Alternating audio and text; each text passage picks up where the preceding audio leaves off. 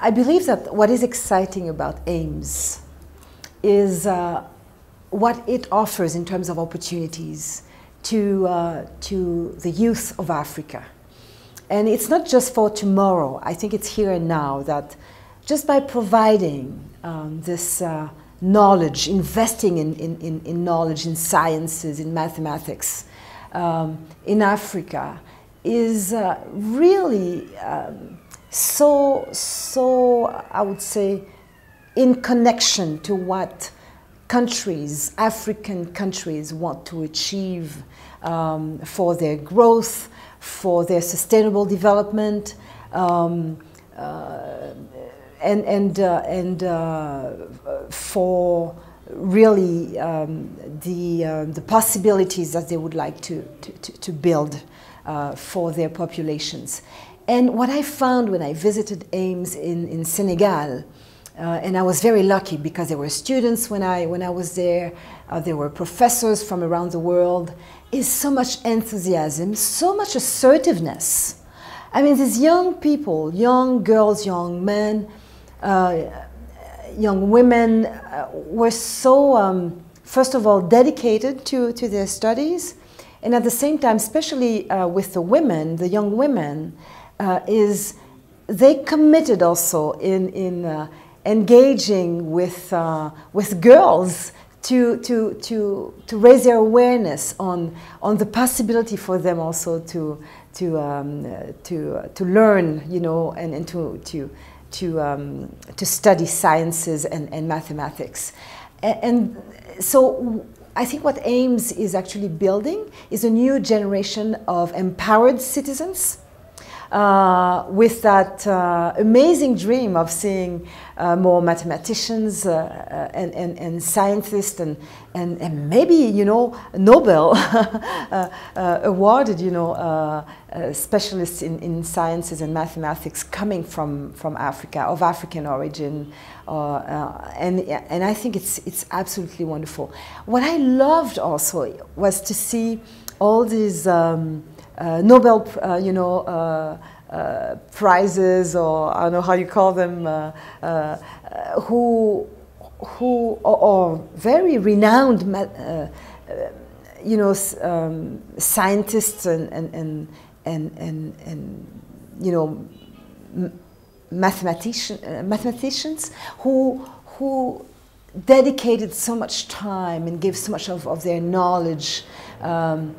Not just from a distance, but really living with the students, sharing time with them, being there with them, sharing their enthusiasm about sciences.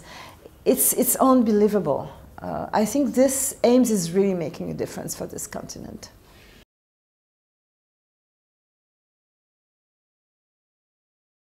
I think it's true that AIMS is very different. AIMS is also about empowering young people. It's about making them realize their possibilities, their potential, igniting that passion for mathematics and sciences. There's a gender also. There's a gender, I would say, dimension.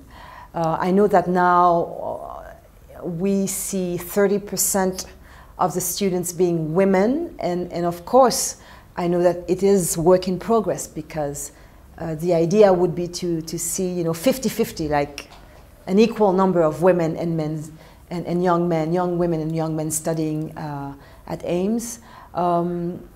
There's also, when I speak of an empowerment, it's also igniting this desire and this conviction of a true capacity within, you know, Africans.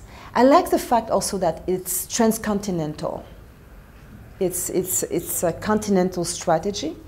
The fact that the teaching is done in French and English, two, you know, very spoken languages in Africa, it brings students from different, environments, different cultures, different experiences together, you know, and that's absolutely amazing. So we'll see coming out of this really a new generation of leaders.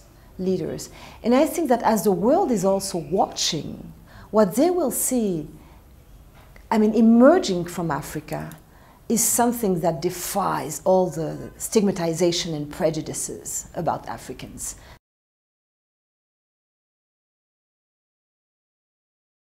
What would you say to them?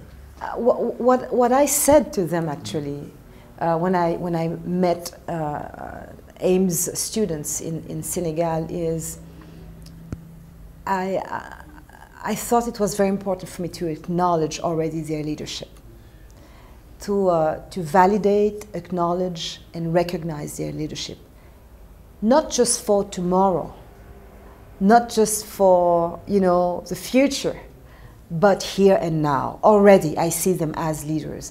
I see them as being part of the solutions for their countries of origin, for the continent, but also for the world, for humanity.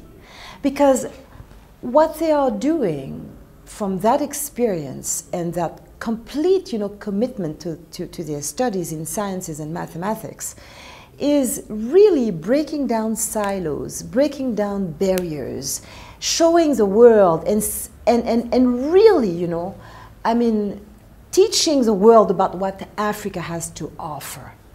And also what I said to them is that I hope that they will be serving afterwards, because serving is something important. You know, we've seen an exodus of brains, you know, brain drain happening from many African countries and other countries in the world to the profit of the North.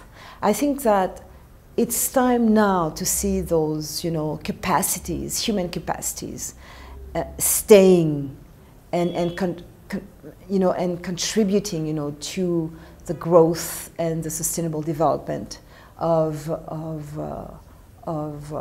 African countries and other developing countries that really aspire to, you know, to emerge, really to grow, to see, you know, a betterment of the living conditions.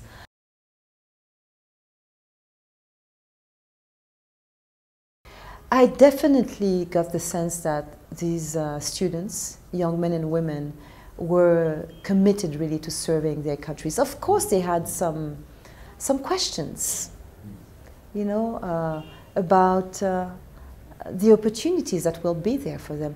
They do want to serve, and they're hoping that, you know, their countries will also invest in them and will give them the possibility to serve.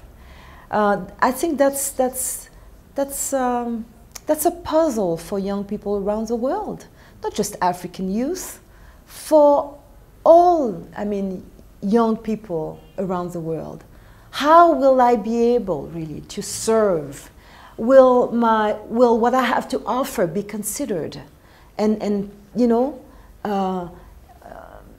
is it taken for granted, or is there really a role for me? Is there really, you know, a space for me? And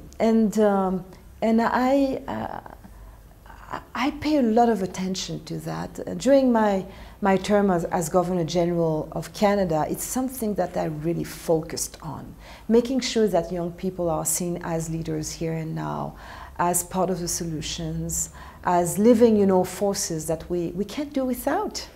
We can't deprive ourselves of what they have to offer in terms of aspirations, of energy, of knowledge, of dreams. They are bold, you know, they dare. So we need to really give as much as we can to what they have to offer.